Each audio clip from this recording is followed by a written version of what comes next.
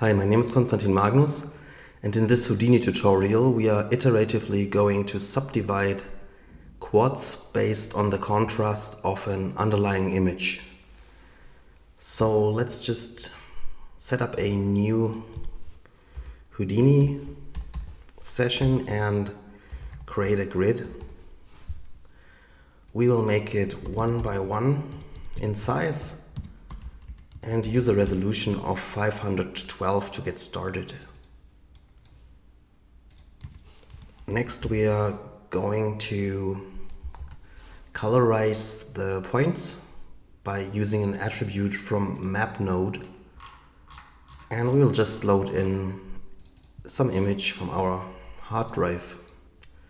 Now, I don't care about it being stretched or flipped. We will just want to find out the local contrasts by blurring the colors 40 times and compare the colors of the sharp image against the blurred one.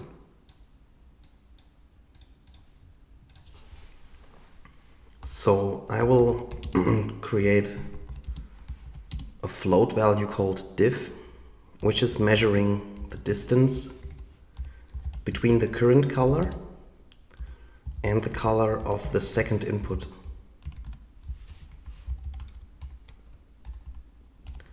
We can create an attribute out of this and visualize it by pressing X.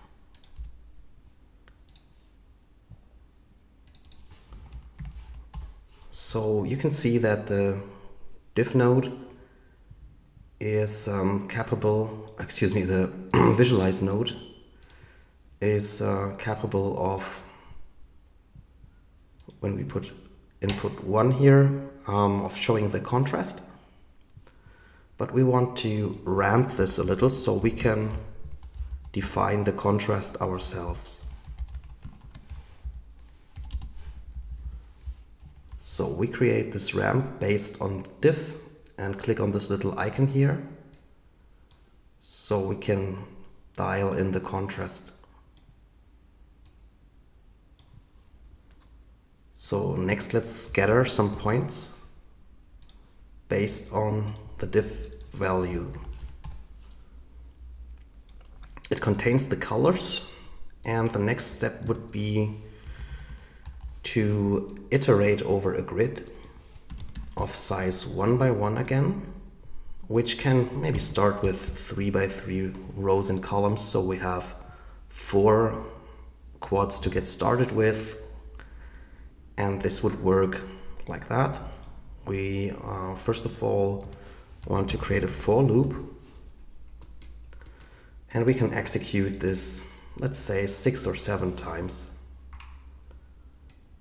Now, to save us a lot of coding, we will use quads and points and bounce between their attributes. So the first thing we want to do is we want to find out in which quad those points lie.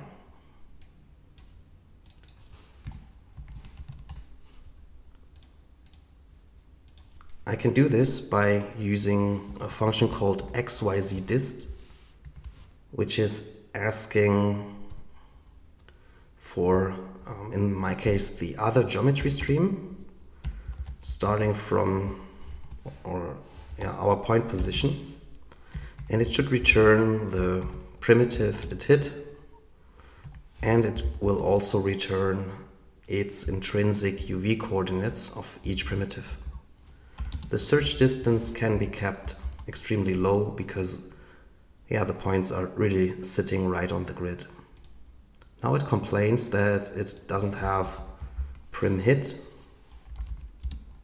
and UVW hit defined, and this function will basically fill those parameters. All right. So now we should have a result for prim hit.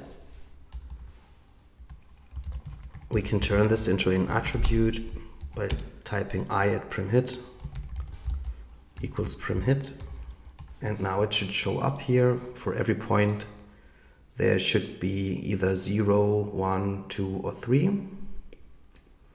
Again, we can visualize this by simply pressing X, and this time we want to know about prim hit, which can't be colorized but should be a marker instead. And you can see all those numbers, all the zeros, ones, twos and threes in here according to the primitive numbers you can see here, 0, 1, 2 and 3.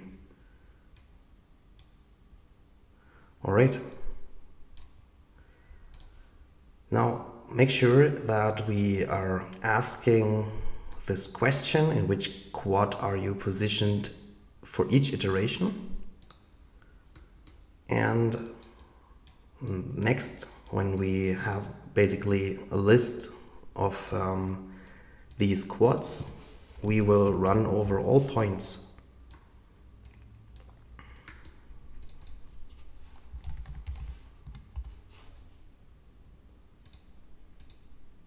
Excuse me, we will run over all primitives, but we are going to ask the points. So let's connect the second input to our list. And now we are asking the points whether they find an attribute value in the second input within the point class, and it should be called prim hit.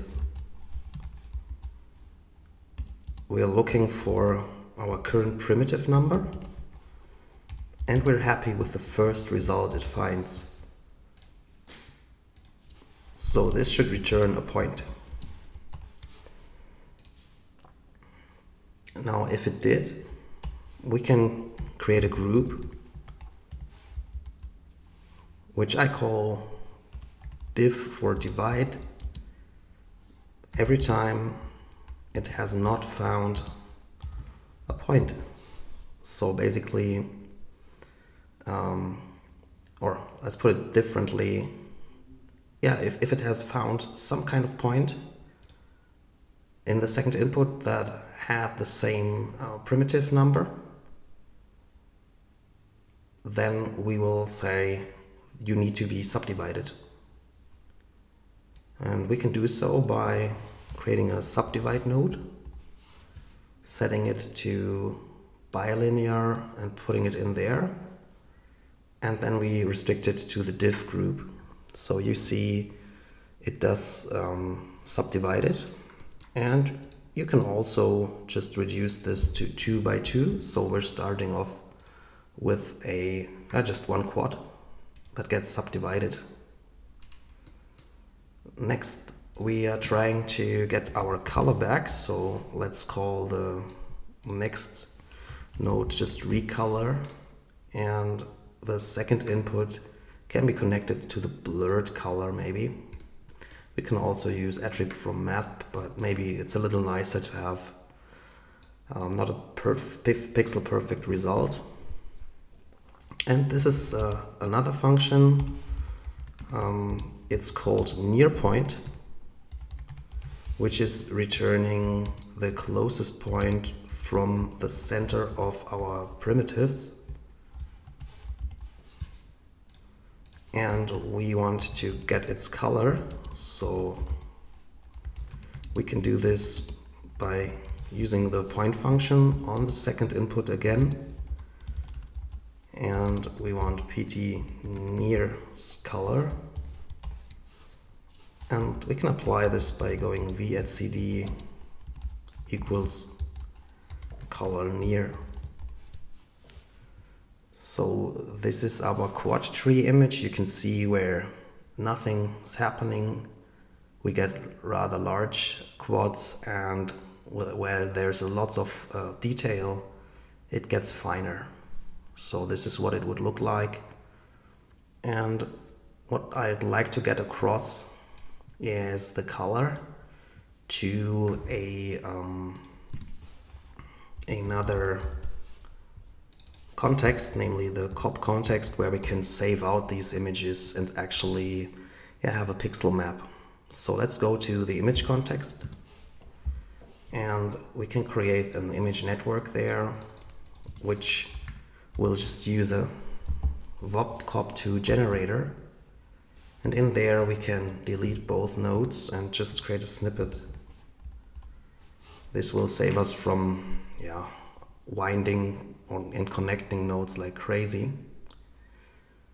And first, before we start coding, we will just set the image canvas, which you can see here, to a suitable size. I choose a quadratic size, but we're independent of pixels here because we're going to use the UV coordinates of this geometry. So let's just apply a UV texture node here, which should create these kinds of this kind of UV map. All right, this should do. Now let's go over to our compositing context. Inside our snippet, we will first define some image position, which will consist of X and Y, and the third component will be just 0. Now we want to create some color, which we can for the time being set to the image position, and then we want to assign to red, green and blue our color. So this will turn our composition into gradients, which are basically representing the texture coordinates or the image canvas coordinates. So instead of displaying this, we want to UV sample our SOP geometry. So you can see here it is asking for a geometry, and it wants to know which attribute you want to read in. That's the color. It is using UV in SOPs, and we are searching on this based on our image position. So of course it cannot find the geometry, so we need to use a parameter by the same name and connect this to our snippet.